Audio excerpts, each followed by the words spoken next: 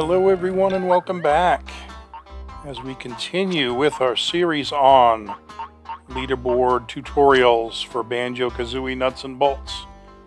Today we are going to tackle the downloadable content, which actually came out about 6 months after the original game.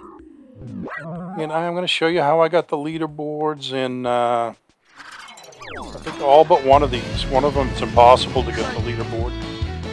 Well, I'm sorry, it's impossible to get number one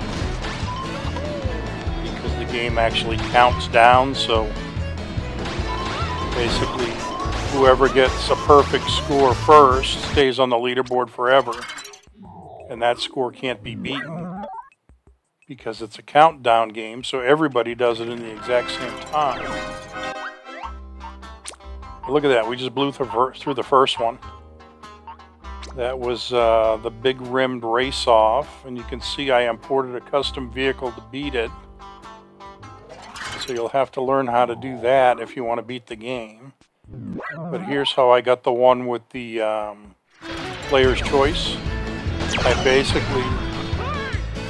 oh, never mind. This is the guy that actually used to have number one. And he deserves a shout out because this is an awesome vehicle and he flew it perfectly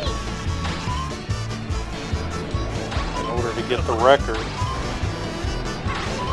which stood for the longest time until Gruntbot came along and stole it by cheating.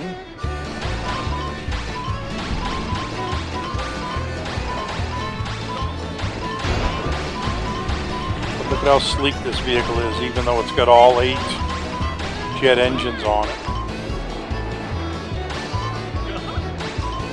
Is a thing of beauty, and it corners great because of those wings sticking out on the side. I think that was the only time he actually hit anything was right there, but other than that, perfect run. So I looked at his record and he had it in 121. So basically I flew my vehicle for 119. And then I jump out and pause the game, and I pushed Banjo the rest of the way. Which, if I remember right, I paused it right after he got on the dock area. And then I pushed him the rest of the way because it's all flat for about 6 hours. And that's how I got the record. Not proud of it, but I got to number 1. Okay, what's the next one? Several size sumo. Oh, this is funny. Some guy saw me on YouTube and asked me how I beat this game, and I told him. He said, well, I'm going to go steal your record, and sure enough, he did. So, more power to you, buddy. And that was good. But basically, this one, you just jump out of the vehicle as soon as it starts and pause it. And then create a vehicle such as this one to push Banjo around.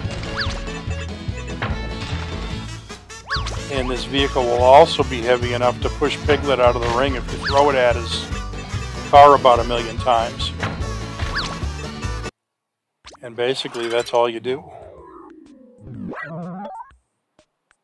There's a lot you can do in this game once you learn how to just push Banjo around with a couple of blocks.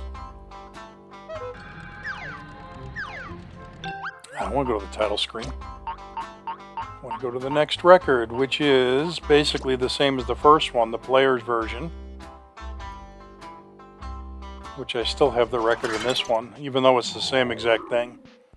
You just jump out immediately and pause the game. Except this one, you see I imported those sinkers, which makes it a lot easier to push Piglet out of the ring.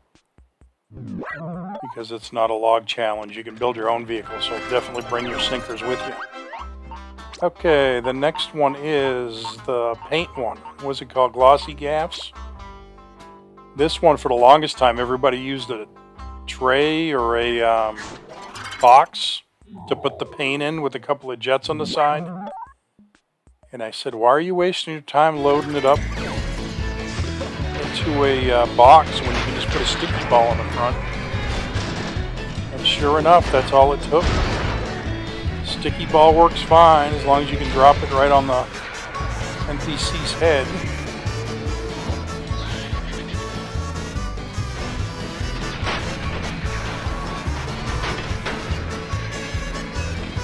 This one, you just kind of throw it in the general direction of the NPC.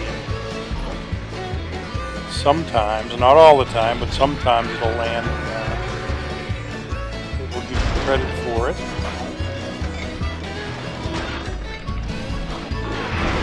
Come on, Fungo, take your paint. And that is how you get a record.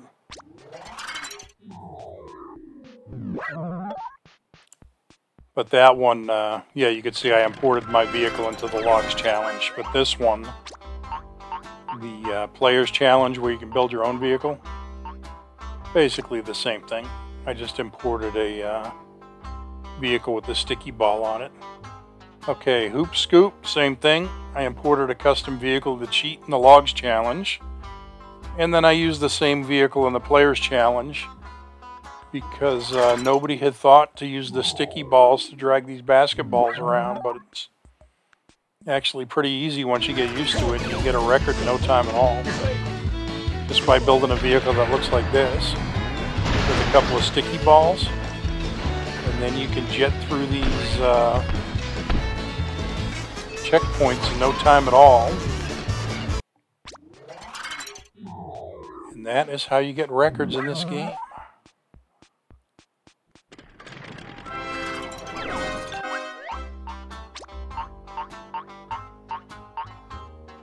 Alright, what's next? Ben Hurdle. I think I imported a, well, this is my record using the Player's Choice vehicle.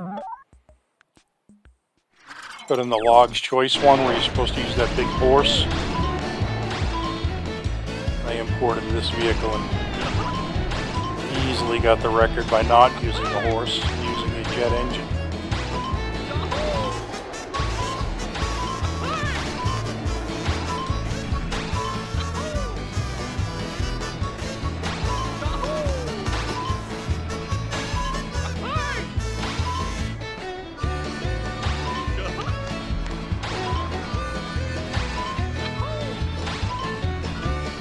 Look at the wings on this one. I made it so it is as heavy on one side as it is on the other side, but it has the maximum number of wings on it. And that just makes it turn perfectly, which is what you need in this game, because there's so many turns.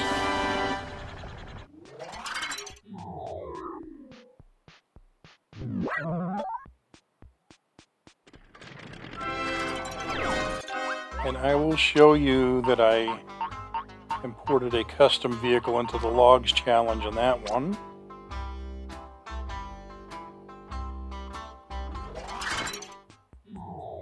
Shaved 19 seconds off the record.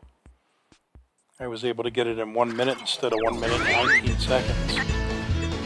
But there's the vehicle you're supposed to use, the guy on the horse. Get rid of his seat so it doesn't confuse things. And then we just launch our jet. Piece of cake. Okay, the last one. Like I said, I've got the record in the L.O.G challenge. And I didn't even cheat on this one. Basically, this one, car park cavalcade, you just have to stay inside the crown the whole way. And you can see I beat the record by 1. And this is the one that counts down, where you can't get like a better score than anybody else on the Player's Choice one. But on the L.O.G one, I said to myself, this vehicle doesn't even start inside the crown. So what I did was I paused the game, and I made a little helicopter that could also push Banjo inside the crown, which I will get to here eventually. So basically what I did is I pushed Banjo inside the crown using this vehicle, and that was enough to get me 1 extra point, which got me to first place above everybody else that has 203. And then in the Player's Choice Challenge, like I said, you just build yourself a vehicle like a helicopter. That's pretty quick, and you can tie for first place, but you'll never get first place. And that's it, folks. I will see you next time for the finale of Banjo-Kazooie Nuts and Bolts. Take care. See you next time. Bye-bye.